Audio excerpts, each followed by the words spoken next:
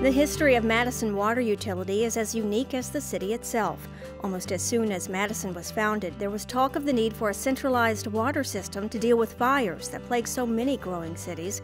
But it would take a forward-thinking UW undergrad and his unusual chemistry experiments in 1880 to really get people's attention.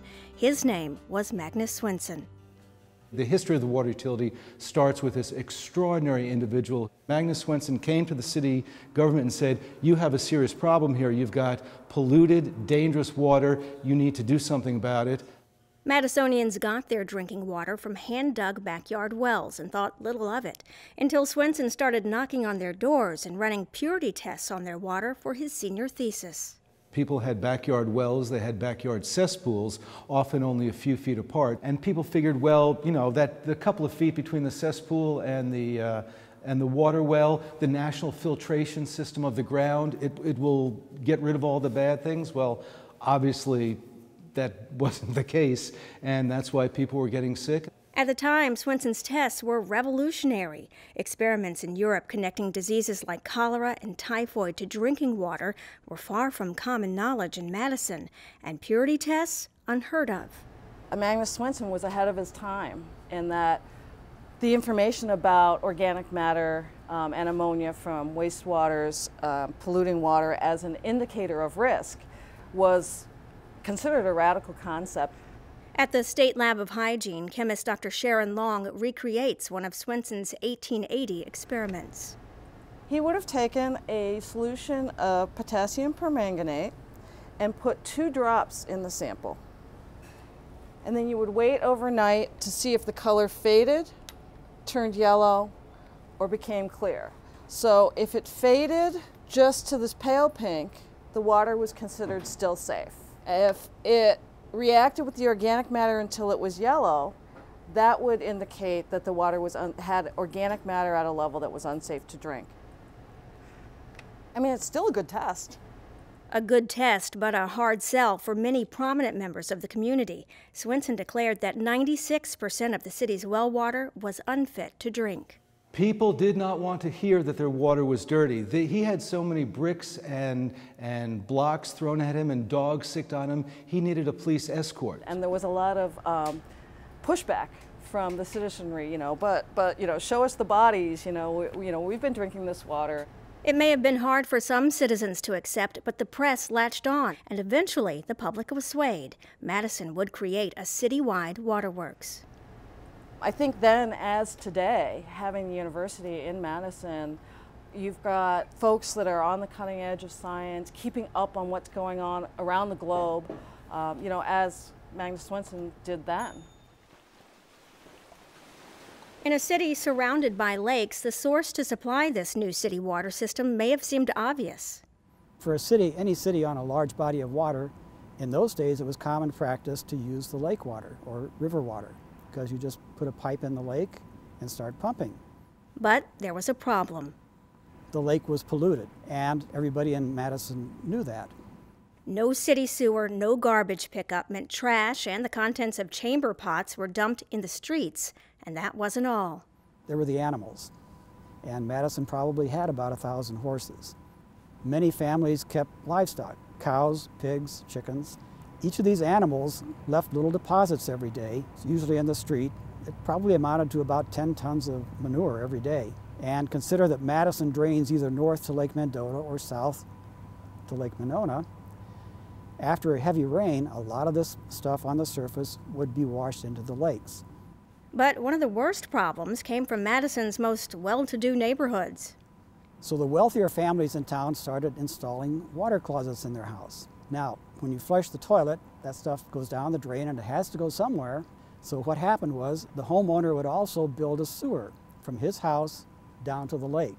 So now you're getting untreated, raw, sanitary wastewater going straight into the lake. And long before you got to the lake, you could smell it. But unlike many cities, Madison had another option.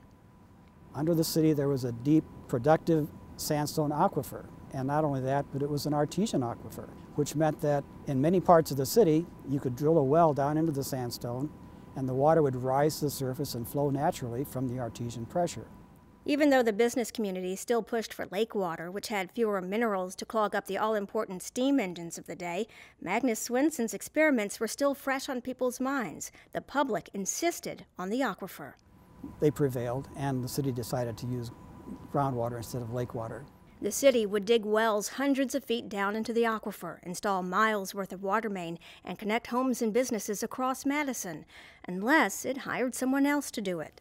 Once the city decided it needed a central water system, that's when big business got interested, and a Milwaukee firm started sniffing around for the contract. The Milwaukee firm had offered to install the water system for free. All it wanted was a 25-year exclusive franchise. Standing in the way was a Madison bookbinder and new Common Council member named John Heim. John Heim, at his very first Common Council meeting in May of 1881, thought, you know, a water system is too important to give to a private company. And John Heim got the coalition on the Common Council to block it, and in August of 1881, the council unanimously voted that something as important as a public water system had to be owned and operated by the city of Madison. It was a very strong statement that without John Heim probably wouldn't have happened. So the city turned to that bookbinder to lead the creation of its new Madison Water Works. He would serve for 28 of the next 29 years as superintendent. And Madison became a model of municipal ownership for water utilities. As the 20th century dawned, Madison's Water Works expanded rapidly. A 161-foot water tower stood guard over East Washington near Pinckney. A 210-ton Alice Chalmers steam pump at Nickel Station pushed water throughout the growing city. And by the 1920s, westward expansion brought the construction of a 6-million-gallon reservoir on Madison's near west side, forming the foundation of Reservoir Park and still serving the city today. Dozens of wells and reservoirs and hundreds of miles of water main would follow over the next 8 decades. But the construction boom of the 20th century wouldn't last. I think we've definitely shifted. The first 100 years or so of the utility was about growth. As the city was expanding and we were putting in mile after mile of pipe, new wells. Now we're in a rebuilding phase. Conservation, slower, more compact population growth, and aging water infrastructure means the utility is now looking inward. We have to replace that first generation of infrastructure.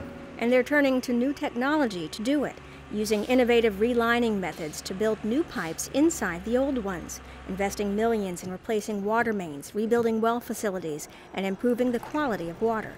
So we are now putting in filtration where it's needed so that we can provide the highest level of water quality. This is our second example in our system of an iron and manganese filtration system. As Madison Water Utility embarks on the next 130 years, the focus is on efficiency, sustainability, and the future. It's not an infinite resource. We have to make sure that we don't take more out of the aquifer than nature is putting back in. As for the forward-thinking Madisonians who started it all more than a century ago, I think they would be amazed at the size of the system, the technologies that are used. They would be proud of the workforce and the dedication. I don't think people need to say a little hosanna to Magnus and John every time they step into their water closet, but it would be nice if they appreciate the fact that it was individuals in the 1880s who established a paradigm that we live with today to our great success. We keep our eyes on water quality and customer service and satisfaction, and I think that we'll be around another 100 years.